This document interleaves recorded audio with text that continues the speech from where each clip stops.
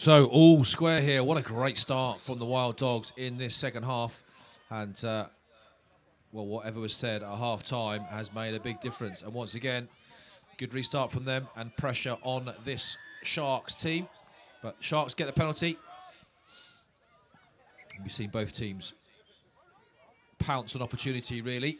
And so it's the Sharks with the ball in possession. 12 all. 6 minutes left on the clock. And once again, it is that dogged defensive work from the Wild Dogs means they get possession of the ball. Well, they've really tried to impose themselves